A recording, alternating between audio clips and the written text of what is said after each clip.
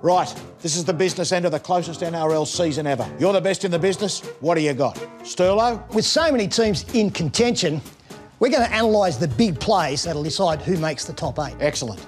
Matty, impress me. Well, boss, we're taking a business approach this year, charting which player stocks are rising and whose, Gordon,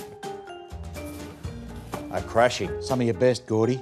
Shervo, you pumped? They won't miss a thing on Saturdays. We've got every game covered. Hindy, where's Fletch? Oh, jeez. Chelsea, we cannot be late.